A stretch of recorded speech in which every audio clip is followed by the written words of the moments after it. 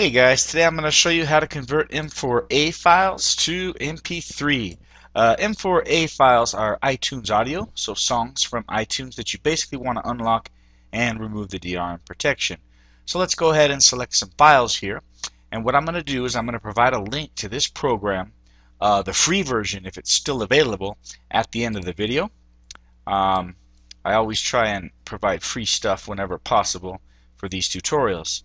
Let's go ahead and take this M4A file, and as you can see it's converting. It's going pretty quick, and if we click our settings here, this is going to be our output folder. We could select whatever folder we want, and this is what we're converting to. We're converting to MP3, and I've never touched anything else since it works fine. I figure we just leave it alone.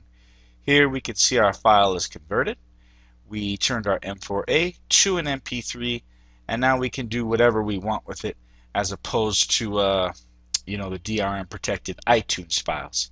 Anyway, that's it, folks. There should be a link above, and I very much appreciate you watching, and I hope you'll rate and subscribe.